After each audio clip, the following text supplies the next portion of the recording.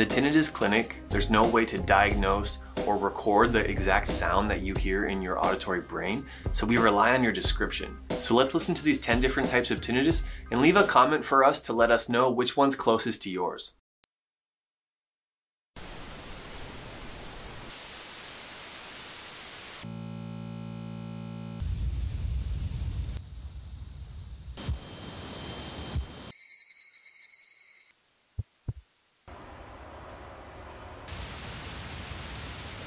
Typically, ringing, buzzing, hissing, electrical noise, or crickets are related to damage to the hearing organ, the cochlea. Sometimes roaring, pulsing, or whooshing can be related to a treatable medical condition.